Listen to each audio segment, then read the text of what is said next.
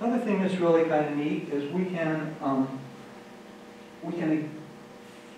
estimate the number of eggs that females produce when they oviposit in the lab, because they oviposit in the vials. We'll give you vials if you want to take vials with you today. They can oviposit in the vials, and we can photograph them and count the number of eggs. And I'm just going to, just curiosity's sake, show you what these photographs look like. But these are eggs with the developing larvae in the photograph. And then over here on this photograph, we have larvae that have hatched. This is the first stage in the life cycle. And here's the chorion of the egg of an insect. Not many people actually get to see that, so I was really pleased when our photographs came out showing this degree of resolution. So we can estimate with one egg-laying bout the numbers of potential larvae that will reappear in the stream. And in some of the females that are that we're collecting and are ovipositing in the lab, they're producing anywhere from 600 to 700 eggs. So it's quite a large amount of egg production in the wintertime in that really small fly. You're right. Okay. So now I want to talk a little bit more about their life cycle as adults. Most chironomids are thought to be short-lived, maybe 2 to 3 days, and then they pretty much die. They don't feed as adults.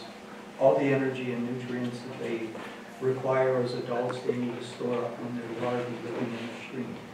But what we have found with the winter emerging species is that 50% of them live when incubated at 6 degrees centigrade, which is well above what they can survive, live about 18.6 days.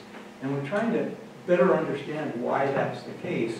We think that part of it is, part of why they live so long, why they have evolved that, is that if you're emerging in the wintertime and you're out there on the snow trying to secure a mate, the chances of finding a mate may be relatively small on some days because they just kind of walk around and encounter and then mate. And if they can actually live longer, they have more days or more opportunities to actually find a mate and then successfully mate and produce, you know, for females, fly back to the stream and produce the next generation.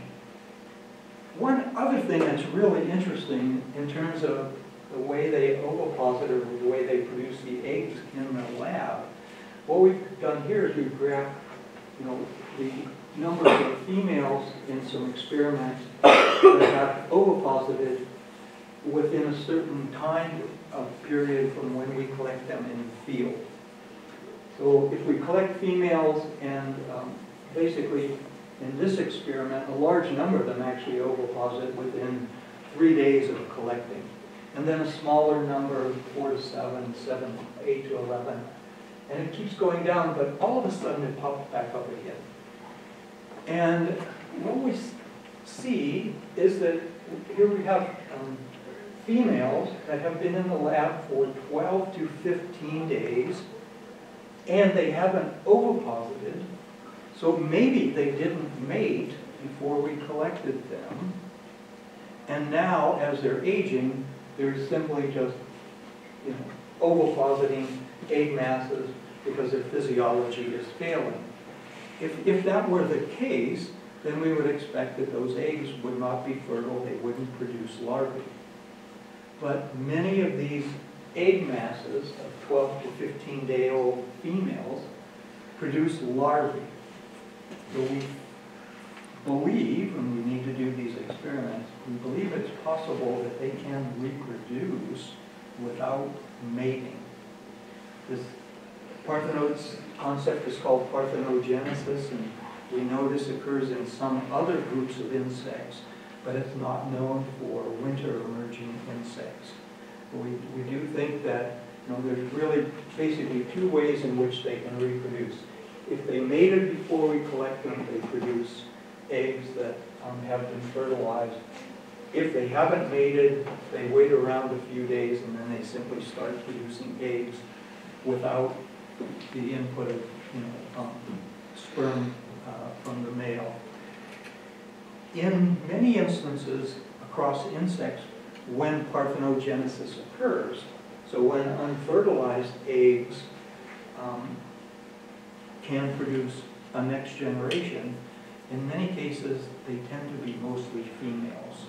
And sometimes when we're in the field in the wintertime, we encounter large numbers of females. So once again, we need to do some more quantitative testing, but once again, maybe some indication that there's at least one generation in possibly that could be a parthenogenetic generation in our streams. So this is kind of exciting.